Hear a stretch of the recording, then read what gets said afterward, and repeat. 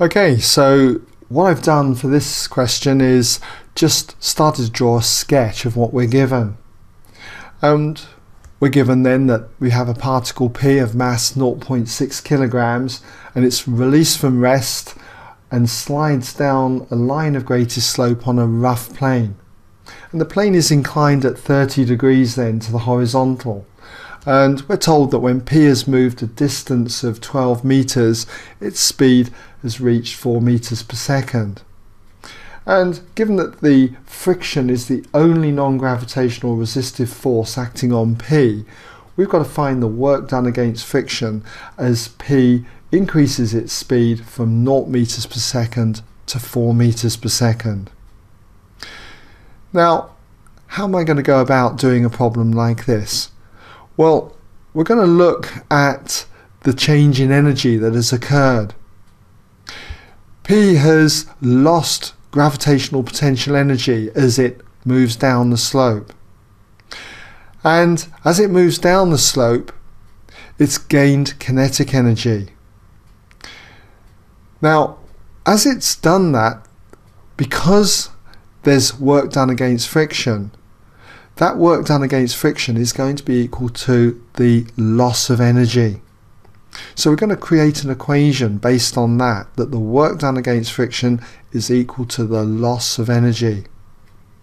Now you might like to pause the video now that I've given you an overview of what I'm going to do. You might like to pause the video then, come back when ready and check your solution with mine. Okay, so I'll just give you a moment just to pause the video. Okay, welcome back if you had a go. Let's see how you got on. Well, first of all then, let's have a look at the loss in gravitational potential energy. So we'll just put that up as a heading. The loss in gravitational potential energy. Now that's going to be equal to mgh, where h is this distance from the top here to the bottom here when the particle reaches a speed of 4 meters per second. So we're going to work out then mgh. To get h, we need to do basic trigonometry from this right angle triangle. We should know that the sine of 30 degrees equals the opposite side, which is h, over the hypotenuse, which is 12. So that's going to be h over 12. And if we multiply both sides by 12, we end up with h equaling 12 times the sine of 30 degrees. And the sine of 30 degrees is a half, so 12 times a half is going to give us 6 meters then for the height h. So it's going to be equal to 0.6 for the mass, multiplied by 9.8 for g, and h we've just seen is 6. And if you work this out, it comes to 35.28. So that's measured in joules.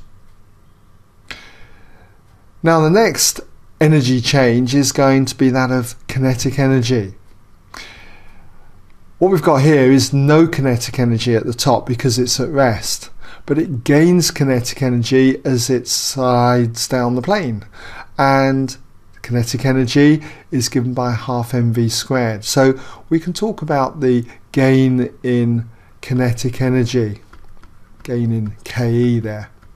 And we know that it's a half mv squared, so we can put our values in as a half times the mass of 0.6 times v, which is 4, and that's squared. And if you work this out, you get 4.8, and that will again be measured in joules.